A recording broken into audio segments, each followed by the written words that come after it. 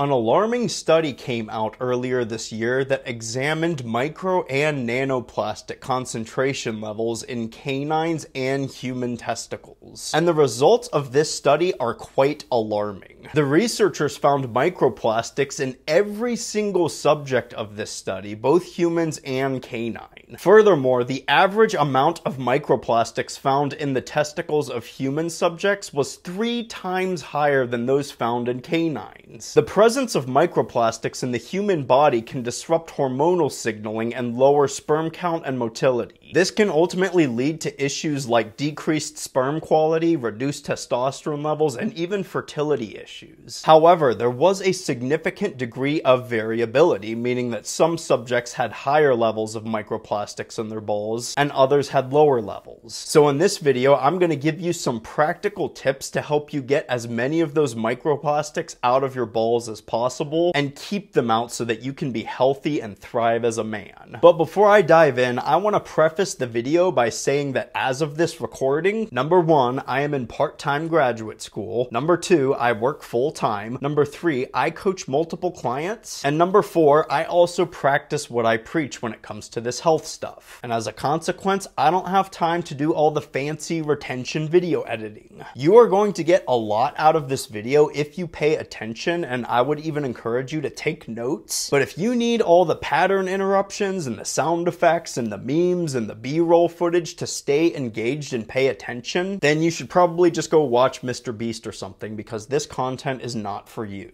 If you're new here, my name's Ben Richardson. I'm a personal trainer, a certified nutrition coach, and a chemical engineer. For years, I suffered from low testosterone levels in my early 20s, and it took going through a pretty nasty breakup for me to get my life back on track. So I'm here to share what I've learned since then with other men so that they can increase their testosterone levels naturally, just like I did. And I do post weekly, so make sure you subscribe so that you're not missing out. Something that you need to understand about plastics is that all plastics are sensitive to breaking down into microplastics, especially when they're exposed to heat and specific wavelengths of light, also known as electromagnetic radiation. Plastics are polymeric materials with long molecule chains created through unique chemical processes called polymerization. Polymerization is a process that adds individual building block molecules onto the overall polymer molecule chain. So think of a chain as the overall polymer molecule, and then the individual rings of the chain as the building blocks. That's kind of a good way to think of things. After the polymerization process, the polymer molecules are still sensitive to heat and light. This is why drinking bottled water that's been sitting out in your car on a hot summer day is not a good idea. And recently, something that has actually driven me up the wall is when men sit in the sauna drinking water out of plastic water bottles. In both these cases, the heat breaks down the plastic, which leaches right into the water that you're drinking. Heat breaks the bonds of long polymer chains and generates free radical compounds. And free radicals are highly reactive and extremely unstable. So they'll react with whatever they can in their path to reach a more stable energy state. And this is why free radicals are carcinogenic. They readily disrupt cellular functioning. Anyways, I don't want to get too into polymer chemistry, but it's good to know why all plastics are sensitive to light and heat. So, some practical tips to reduce your exposure to these endocrine disrupting chemicals in plastics. Don't store your food in plastic containers or plastic bags. Replace plastic containers with metal or glass containers. Try to avoid using plastic bags whenever you can. Throw out your Tupperware and get some kind of metal or glass food container instead. I recommend transferring produce that comes in plastic packaging into a metal or glass food container. So for example, if you buy meat that's packaged in plastic, I would just move it right into a glass or metal container when you get home from the store. Plastics are also used to line canned goods, so try to avoid purchasing canned goods and opt for purchasing fresh produce instead. A little hack for you is to stop throwing away any glass jars or bottles that you buy at the store. I used to buy kombucha that came in these glass bottles, and I would just wash and reuse them and then store things like orange juice or pomegranate juice, because those things were sold in plastic bottles bottles, so I would just transfer them into the glass bottles. Always keep mason jars if you buy salsa or some kind of sauce that comes in a jar. Pickle jars are also really good to keep. Heck, you can actually stuff ground beef in there. So real quick, if you're finding this video valuable and informative, I'd appreciate it if you hit the like button real quick. It helps me out, which helps other men out, because men need to be aware of how these materials affect their hormonal health. Replace all your plastic cooking utensils with wooden or metal ones also. Get rid of any of those plastic or rubber-like spatulas and use wooden or metal ones instead. When you cook with those things, you break down the plastic material when you use it to flip or mix your food or whatever the heck you're doing with it. You are exposing it to heat when you're cooking, which breaks down the material into microplastics that permeate right into the food that you're about to eat. The same is true for coated non-stick pots and pans. Most of them have a polymer-like material like Teflon integrated into the coating, which breaks down into microplastics over time after repeatedly heating them up to cook and then cooling them back down. Guess where some of those microplastics are gonna go? Right into the food that you cook in the pot or the pan.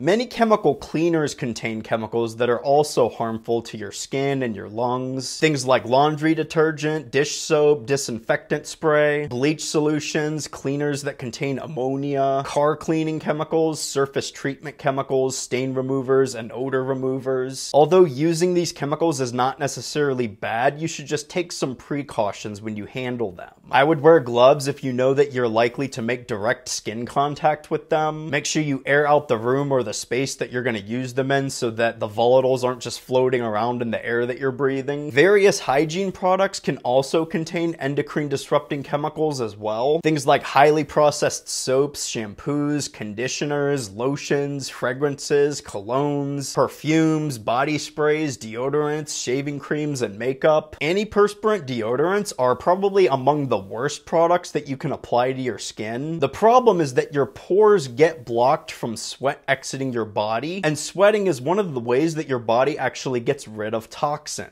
That's why sitting in the sauna is so good for your health and your skin. Just make sure that you don't sip on water out of a plastic bottle like I talked about earlier. If you use antiperspirant deodorant, you prevent your body from expelling toxins through sweat. So opt for an all-natural deodorant and definitely avoid antiperspirant deodorant. In fact, you want to opt for all-natural products to use on your skin in general. Consider reducing the amount of different hygiene products that you use as well. Honestly, really all you need is some good quality soap to wash your body with, some natural deodorant to keep yourself from smelling like crap, and some shampoo to wash your hair like once or twice a week. That's it. I personally get really nerdy about the soap thing. I'm actually a big fan of just making my own soap. As I mentioned at the beginning of the video, I'm a chemical engineer, so I can't help but get a little geeky about it. But you don't have to be super nerdy like me. You can go to the store and find good quality soaps, shampoos, and deodorants. Farmers markets are also great places to find all natural hygiene products as well. Just pay attention to the list of ingredients on the products that you're buying. Try to dwindle that list of ingredients down if you can, and you should be able to pronounce the names of the ingredients in the product. That's a nice little general rule of thumb with this. If you want to put something in your hair, you can use coconut oil. I don't use any hair products at all. I just put coconut oil in my hair to style it. You really don't need to buy all these fancy skincare products to take good care of your skin. If you simplify your life and the products that you use, your body will respond well to it. Every YouTuber and their hamster is sponsored by Tej Hanley, and they all tell you how their skincare products are essential for taking good care of your skin, but you don't need any of that crap. And by the way, feel free to chime in here if you have tips, please. Blast the comments section down below. These materials are destroying our health, so let's brainstorm even more ways to cut back on them so that we can all be healthy. Fragrance products like colognes, perfumes, and body sprays usually contain endocrine disruptors called phthalates, which are plasticizing agents. Now, because these fragrance products are high in synthetic chemicals that do not occur naturally by by the way, I suggest eliminating their use altogether. Colognes and perfumes can be very expensive too, so you're gonna save money here. But if you're not gonna listen to me here and you're gonna use them anyway, then at least spray them on the outside of your clothes and don't spray them directly on your skin. Okay, let's move on to the next general category of endocrine disruptors. From good old chemistry 101, we know that fluorine, chlorine, and bromine all react similarly to iodine because they are located in the same column of the periodic table. These elements are known as the halogens. Iodine regulates thyroid hormone production, directly affecting metabolic health and hormonal output. And when other halogens are introduced into the body, they displace iodine and downregulate thyroid hormone production, which slows metabolic function. And a slow metabolism means less than optimal hormonal balance. Fluorine is extremely common in tap water because the government adds it to most public water systems to enhance dental health. And although fluorine does help strengthen teeth and enamel durability, ingesting it is quite harmful to the body. Fluorine is also present in most dental products such as toothpaste and mouthwash, and its presence is the sole reason that dental product companies must have a "do not swallow" warning on the label. Ingesting fluoride is very harmful, but using fluorinated dental products that you do not swallow is probably okay. I personally don't use them, but again, I'm kind of a freak when it comes to this kind of stuff. Fluorine and chlorine are abundant in most US public water systems, so never drink water straight out of the faucet. I recommend filtering the water that you drink as best as you can. Something is better than nothing, but your best option is to get some kind of reverse osmosis water filtration system installed into your house's plumbing system. Reverse osmosis filters are the best at removing harmful chemicals from the water. And this might sound extreme, but you use water for a lot of other things besides drinking. You frequently shower and bathe and wash your hands, and your skin absorbs chlorine and fluorine quite readily. In fact, if you submerged your hand in a small bucket of pool water for about 60 seconds, your skin would absorb about 95% of the chlorine in it. So filtering all the water in your living space will make a massive difference over the course of weeks, months, and years. Also, keep water quality in mind whenever you go out to restaurants and order water. I do usually order water because it's free, but I usually don't drink it either. Chlorine is also prevalent in public swimming pools to eliminate urine waste. Little fun fact for you, that notorious pool smell that you smell is actually a compound called chloramine, which is the product of chlorine reacting with urea. And for those of you who are not aware, urea is the main component in urine. When it comes to bromine, bromine is most commonly found in fungicides, insecticides, herbicides, and pesticides. These chemicals are sprayed on crops to keep the produce intact, and they do work very well, but they also permeate into the crops, which are then consumed by humans. The best way to avoid these endocrine disrupting chemicals is to either start purchasing organic produce, or at the very minimum, start washing your produce before you eat it. You pay extra for organic food because of what it does not have on or in it. Organic food doesn't necessarily have more nutrients, but it is worth the investment because it eliminates these unnecessary endocrine disrupting chemicals from your diet. Organic food is healthier for your body's hormonal system because it doesn't contain all those harmful synthetic chemicals. Your endocrine system will thank you for easing off on all the toxins that it has to filter out of your body. So eliminating these dietary stressors will ultimately improve your hormonal balance. A little tip for offsetting the additional expenses of purchasing organic food is to stop eating out so much and start investing the difference that you save in organic produce. So just limit the number of times that you go out to eat per week and use that money to purchase higher quality foods from the store. I've made a few videos about how restaurant food is junk food, even though most people think of sweets, snacks, and soda as junk food. Restaurants use low quality ingredients in the menu items that they make because they're trying to make as much money as they can.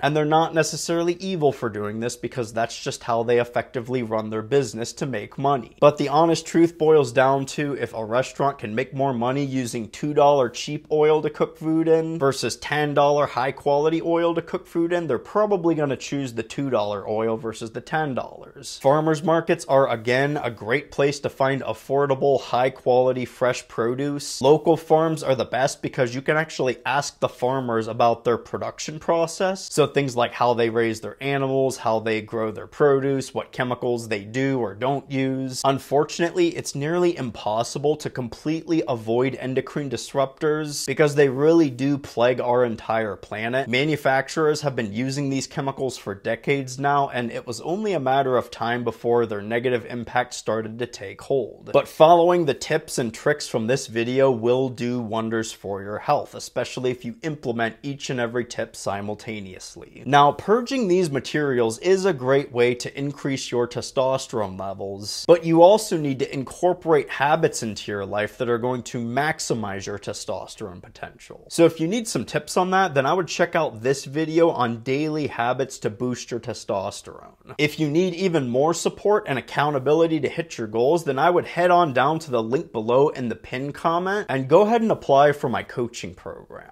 I can help you replace all of your bad habits with good ones that'll help you increase your testosterone levels so that you can feel like a freaking beast of a man.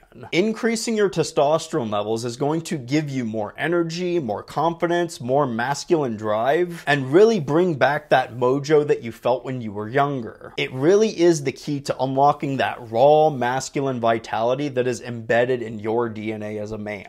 So if you're interested, then fill out the form below by heading to that link in the pinned comment. It only takes like 1 or 2 minutes, and I'll reach out to set up a quick Zoom call so that we can chat about how I can help. So I hope to hear from you soon. But that's all for this video. If you liked it, make sure you give it a thumbs up. And again, if you're new here and you've made it this far, then make sure you subscribe to my channel. Let me know what you thought about the video down in the comments below. I always love hearing from you guys, and it helps me make the kind of content that you want to see when I hear from you directly, so don't be a stranger. If you made it to the end, I do appreciate the support, and I hope you got a ton out of this video as well. Good luck in all of your efforts to boost your testosterone levels naturally. Thanks for watching, everyone. Take care, and I'll see you in the next video.